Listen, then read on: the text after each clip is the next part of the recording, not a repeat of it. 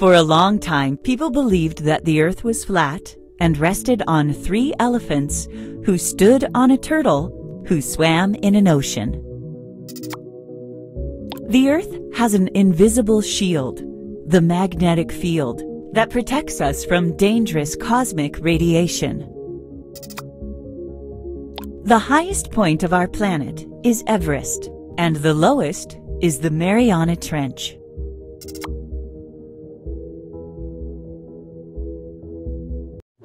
In the midst of the vast number of stars and galaxies, there is a tiny blue dot.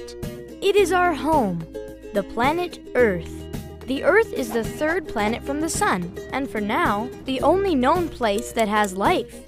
The Earth rotates on its axis. That is why we see day change to night. This axis is tilted and is always pointed in one direction, towards Polaris.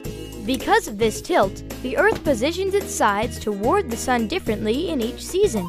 When solar rays fall straight, it gets hotter and summer comes. If the rays fall at an angle, the heat is lower and winter comes.